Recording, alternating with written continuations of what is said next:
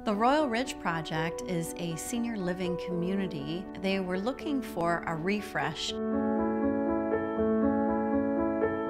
What was so simple about it was just that what I find happens a lot is people live in a space and they get stuck seeing the space the same way every day.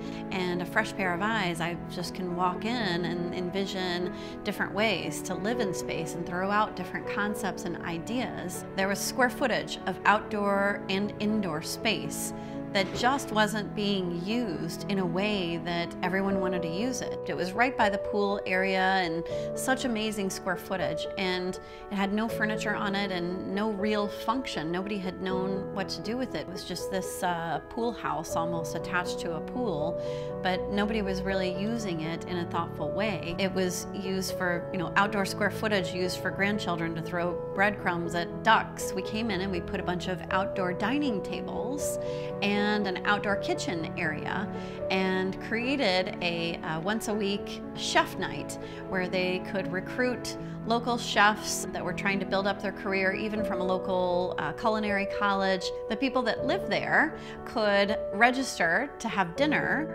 and the chef could cook for them. How great is it that everyone can now walk to this outdoor seating area and have chef night, and it's just a really fun surprise element that's very different than what was being done before. There wasn't a huge cost associated with transforming the space. It was just about thinking how the space presented itself to the community at large and what its usability was. The activity room was really underutilized. People just didn't want to utilize the space for a whole lot of events because it looked fairly dilapidated. So what we did was we went in and not only put in new finishes, but put in storage rooms for things like collapsible tables, stackable seating, yoga balls, and then we created multiple space plans laying out the space so people could see, okay, when I want to have a group yoga class, or when I want to have a bar mitzvah, or I want to have a baby shower or wedding or whatever. Through diagrams